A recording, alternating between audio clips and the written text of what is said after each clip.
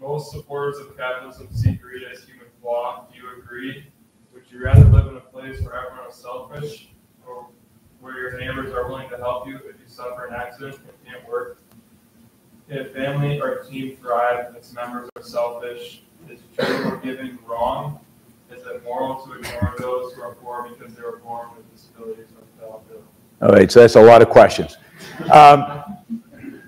So do I think that greed is bad? It really depends on what you mean by greed. If greed means I want more, and I want more, and I want more, then it's pretty good. I want more, and next year I want even more. And it's a motivator. It motivates business.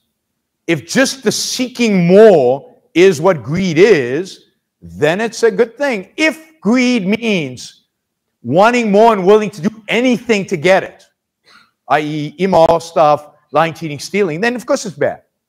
So it really depends on how you define what greed actually is. But there's a wonderful speech in the movie Wall Street. I don't know if you've seen the movie Wall Street, where the villain gives a great speech on greed, and he's absolutely right.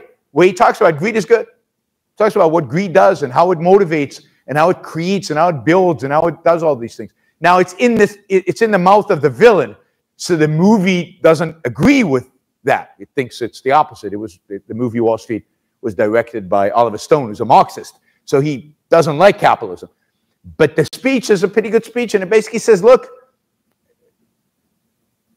you know, you're all ambitious, hopefully. You want to get a good job. When you get a good job, you want to get a raise. You want to become a manager. You want to become a CEO one day. Is that greed? If that's greed, then it's good. You know, we could call it ambition. If greed crosses the line where you're literally willing to do anything, then sure. But then, you know, greed is bad in love. Greed is bad in any aspect if you're willing to cross that line. But ambition is always good. So that was one. Second, would I rather live in a society of everybody is selfish and nobody would help his neighbor out when he got into trouble, something like that? Yeah, first of all, I'd love to live in a society where everybody was selfish. God, that is my biggest wish, is to live in such a society. Because that's a society in which everybody takes care of themselves. Everybody is self-sufficient. Everybody is focused on creating win-win relationships. Everybody deals with the people they want to deal with and doesn't deal with the people they don't want to deal with. It's a society of producers and creators and builders. It's a society in which I'm much richer than I am, and all of you are too. And it's a society where we're not riddled as a culture with guilt about our successes, which most people over the age of 40 are. You're successful, but you haven't given away enough money. You haven't done this, you haven't done that. Guilt is everywhere in our society. You take away guilt, people are so much happier. There's a society of happy people. But then you add something, right? A society in which they wouldn't help their neighbor. Why wouldn't they help their neighbor? So is a society in which people are pursuing their own self-interest a society where you wouldn't help your neighbor? Now, if he's a nasty, horrible person, yeah, I'm not helping him. And that's the thing about self-interest. It's conditional. All your relationships are conditional. But if they're basically a decent person, fallen in bad luck, and of course I'd help him. I'd help him because any self-interested human being values human life. They value human relationship. They don't want to see human suffering because they cherish life. Life is a beautiful thing. Hey, we take care of plants because we value life. We take care of pets because we value life. People, wow, that's real life.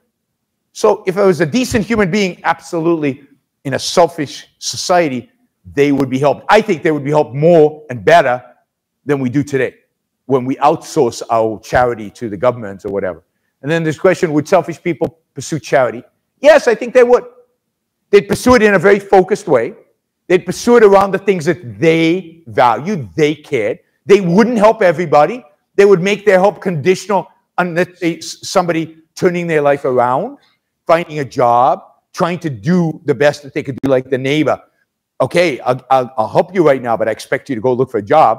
I expect you to do what you can to make a living versus the blank, check that we issue people today, even through charities that don't follow through and don't make sure that people self-prove. So I think there would be charity. I think it would be different.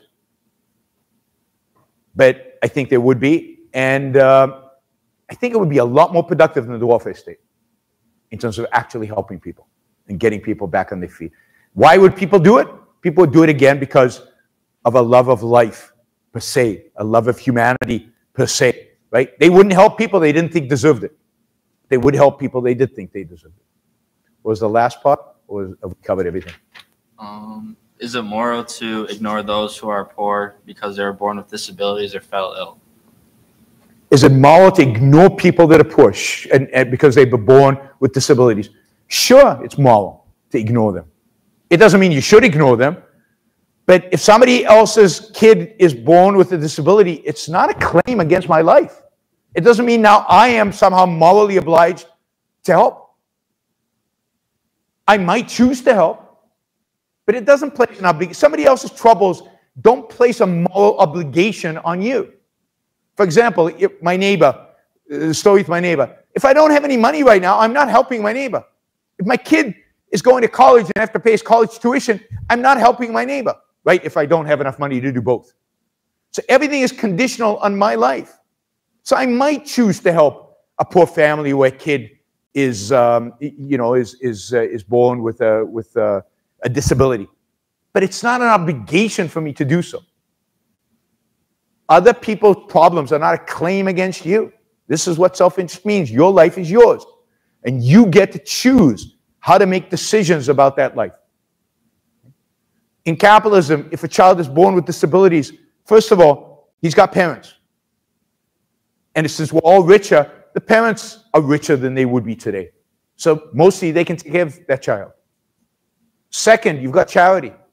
You've got family. You've got wider networks of people close to that child who might choose to help him. It's not everybody's responsibility. It's the choice of some people to do so. It's not an obligation.